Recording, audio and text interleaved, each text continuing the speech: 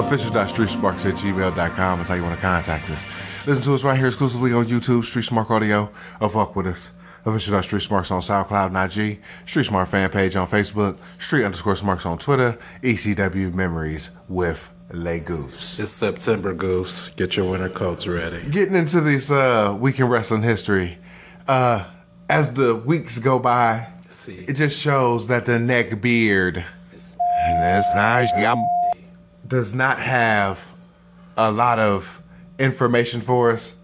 This week is a rare nugget in the shit fest that is the week in wrestling history as we see fit, courtesy of PWInsider.com. You know why he doesn't have a lot of wrestling news around this time of year, right? Because around this time of year, it's usually a lot of cook-offs and barbecues and food festivals and shit. So, you know, he be having to get his grub on. Do you honestly believe that he's invited anywhere? Oh, no, he just shows up.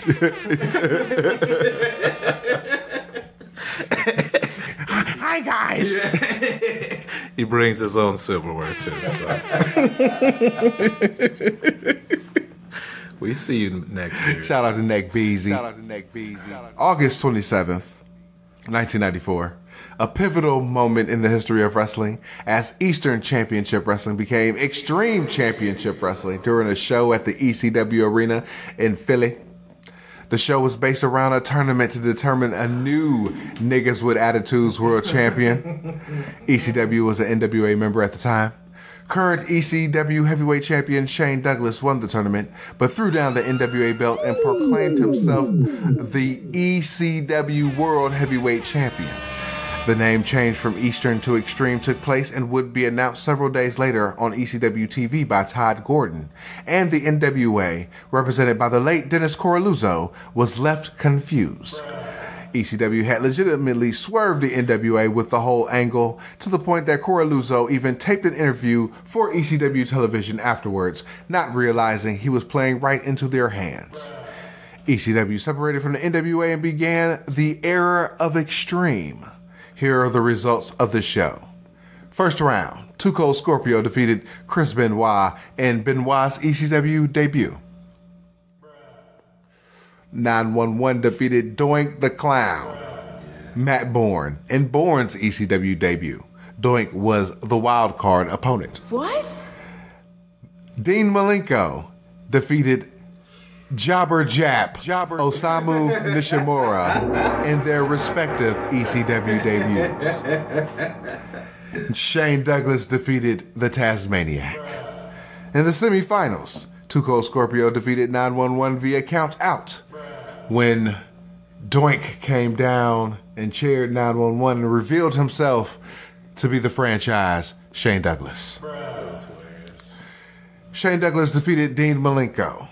And in the finals, Shane Douglas defeated Too Cold Scorpio to win the Niggas with Attitudes World Heavyweight title, but threw it down and proclaimed himself the first ECW World Heavyweight Champion, recounted by us, Extreme Retro Review number 83. You're welcome. And also, Cactus Jack and Mikey Whipwreck, subbing for the living legend Terry Funk, defeated the Public Enemy to win the ECW World Tag Team Championship. Man, I gotta tell you, Paul really made Coralluzzo look like a core loser. Same day, 1999. ECW gets their first national cable television show, debuting on TNN, now Spike TV, with a 1-hour show on Friday nights at 8 p.m.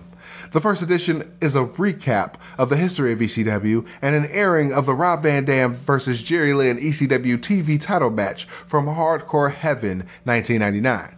The show earned a .9 rating.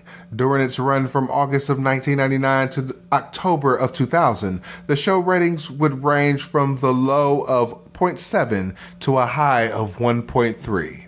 Same day, 2005. Wrestle Reunion 2 was held at the King of Prussia, Pennsylvania. The Neckbeard. This nice filed the following part of this live report. The Midnight Express, Dennis Condrey, Stan Lane, and Bobby Eaton, along with Jim Cornette, defeated the living legend, Terry Funk, Dory Funk, and Mick Foley with Bobby the Brain Heenan when Heaton pinned Terry in a fun match. When all 8 were in the ring, I joked that they should pass the mic around the ring, and by the time they were done, we'd have our money's worth. Shut the fuck up, neckbeard. His little 2 cents. I don't care about your 2 cents. Foley was dressed in full Cactus Jack regalia, but then got on the mic and told jokes, which for some reason always strikes a nerve I don't like personally. Who cares? He was announced as Foley, though. Foley's mic work was funny as he ripped on Dennis Condrey from owing him $20 for 8 years, on Stan Lane for being a sexual deviant, and that Foley was forced to listen to through a hotel room wall with a glass pressed to his ear. What? And Bobby, well, I don't have anything to say about Bobby Heenan. At one point, all 3 members of the Midnight Express were trapped in spinning toe holds. Oh my God, in the worst wrestling spot in history. Are you fucking kidding me? The neckbeard recounts that Dory is still really fluid in the ring. What? Is he talking about the fluid in his knees? Is that what he's talking about? Because there's nothing fluid about Dory Funk Jr. Terry took a header out the ring to the floor where he brawled up the aisle with Beautiful Bobby. Foley pulled out Sacco towards the end. Cornette whacked Terry with the tennis racket to set up the pinfall. In the end, Cornette was left with the baby faces. The Funks both put spinning toe holds on him. When Cornette screamed, he got Sacco in his mouth. Then they pulled his pants down. Of course they did. And they want to call, Cactus wants to call Beautiful Bobby Eaton a sexual deviant. No. Au contraire, mon frere. It is clear who the sexual deviants are, especially they have a fondness for always wanting to strip down dudes. The neckbeard finished the pros by saying that after Cornette was depantsed, he said, it was entertaining. Oh, then on that note, we got some more. I was about to say that's pretty hard to top right there. August 28th, 1986, Wahoo McDaniel defeated Tully Blanchard for the NWA National Heavyweight title in Los Angeles, California. Wahoo would be the final national champion as he would lose the title in a unification match to U.S. champion Nikita Koloff 1 month later. August 29th, 1982. Super Destroyer Scott Irwin, not our Super Destroyers, wins the tournament for the Georgia National Heavyweight title. The title had been vacated by Paul Orndorff so he could train for an NWA World title match with Ric Flair, which he lost. Interesting note, SummerSlams 1988, 1992, and 1994 were held on the same day. Oh, there's a little fun little tidbit. What was the 1992 main event? 92 main event, SummerSlam. That would be... Cha-cha-cha. 92 had to be Brett and somebody.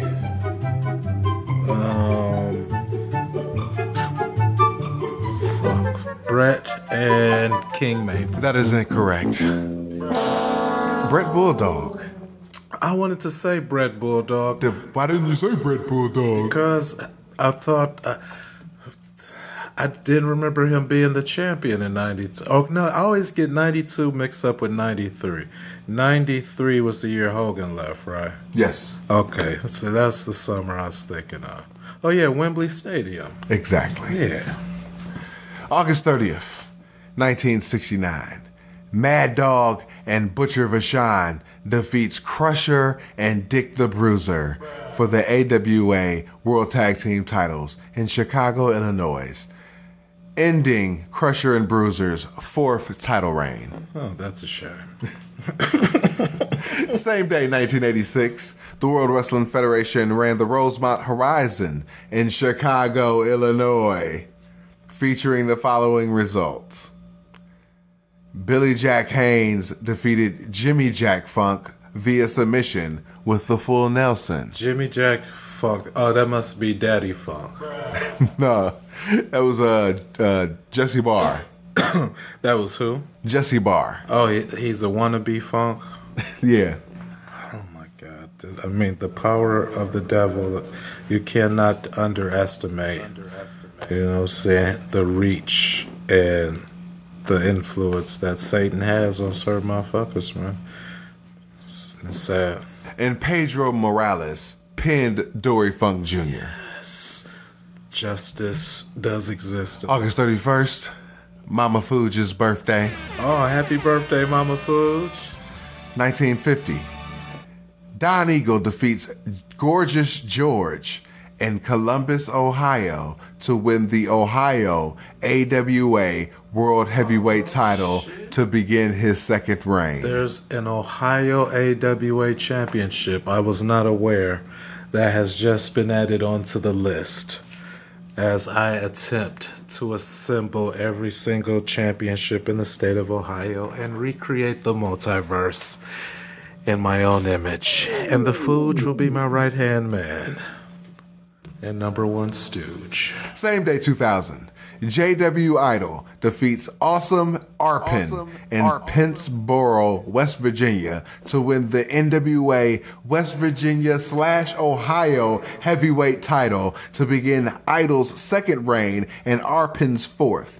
At the same show, Viper wins his fourth NWA West Virginia / Ohio hardcore title by defeating Mr. Attitude. When I win that belt, I'm chopping off that West Virginia shit. I ain't even fucking around with none of that. Same day, 2002. XPW held hostile takeover at Viking Hall in Philly. The only result that mattered, XPW World Heavyweight Champion, the franchise Shane Douglas, defeated Terry Funk. Yes! To a no contest to retain the title. How do you defeat someone to a no contest? What the fuck, Neckbeard? You have one job. No, you have two jobs. One is not fall asleep on the toilet, and two is report the goddamn wrestling news. So which one is it? Did he win or was it no contest? And if it was a no contest, he couldn't have fucking won. Damn. September 1st, 1972. Johnny Valentine defeats Johnny Powers to win the National Wrestling Federation North American Heavyweight title in Cleveland, Ohio, ending Powers' third reign. That's a long-ass name, but that's National Wrestling Federation North American Heavyweight Championship. You just made the list. Same day, 1977. Dory Funk Jr. defeats Ciclone Negro in Amarillo, Texas to win the Amarillo NWA International Heavyweight title, ending Negro's third reign and beginning Funk's second. I wonder how much he paid Negro to go over in that match. 1990. One of the most memorable angles in Memphis wrestling took place on a live Saturday morning wrestling broadcast on WMC TV in Memphis, Tennessee. As Hot Stuff Eddie Gilbert attempted to run down Jerry Lawler with his brother Doug's car in a parking lot outside the studio. The car hit Lawler, who rolled over the hood and fell to the ground, suffering a bruised hip. Fans watching the show on television actually called the police to the WMC studios to report what had happened. Oh, shit. I wonder, at what point did wrestling promotions start letting police departments in on that it was a work and shit? When they had stunts like this and shit happen where cops had to get called and it was either go to jail or tell them it's a motherfucking work and shit. A future question we may bring up in Street Smart Philosophy. Oh, shit, yeah. Stay tuned. 2001, Darren Smythe defeats Dash Bennett in Parkersburg, West Virginia to become the first NWA West Virginia / Ohio television I champion. thought this was a good idea. Why couldn't they put West Virginia with Virginia? The NWA West Virginia television championship. Because Ohio is big enough to be its own little motherfucking thing and shit. But it's cool that I'm going to right all the wrongs in the multiverse. 2007, World Wrestling Entertainment taped the 65th edition of ECW and the 420th episode of Friday Night SmackDown at the US Bank Arena in Cincinnati, Ohio. ECW got a 1.6 rating on August 4th on Sci-Fi Channel. SmackDown got a 2.3 rating on August 7th on the CW. Oh, shit, I remember. Oh, CW's still on, I think. Yeah. I'm going to have to watch the 420th show just for its numeric significance and shit. And today, September 2nd, we leave you with an interesting tidbit. 1984, World Wrestling Federation World Heavyweight Champion Hulk Hogan versus UWA World Champion El Connect in Mexico City ends in a draw in a 2 out of 3 falls match. Hogan won the first fall via pinfall, Connect won the second via DQ, and the third fall ended in a double DQ. The match received a great deal of attention in Mexico. Because Connect defeated Andre the Giant the previous February, and only Hogan's WWF title was on the line, giving Connect the chance to become a dual world champion. I wonder what possessed Vince to let that get off and shit. Where only Hogan's belt was on the line and shit. Well, they wanted to establish Ty in Mexico for future dates. But I mean, if they wasn't gonna have a clear-cut winner anyway, why not go title for title? I don't know. That's just me. Maybe somebody feared a screw job. Oh shit. Oh, that's from Hogan's angle. Yeah. Oh. You never know in wrestling. And on that note, On that nose. you'll never hear this anyway. Oh, I have to remember to bring it back up then. Pause. And on that note, the Extreme Retro Review takes you. Fuck. And on that note, in a few, just for you, we give you the Extreme Retro Review. Peace. Peace.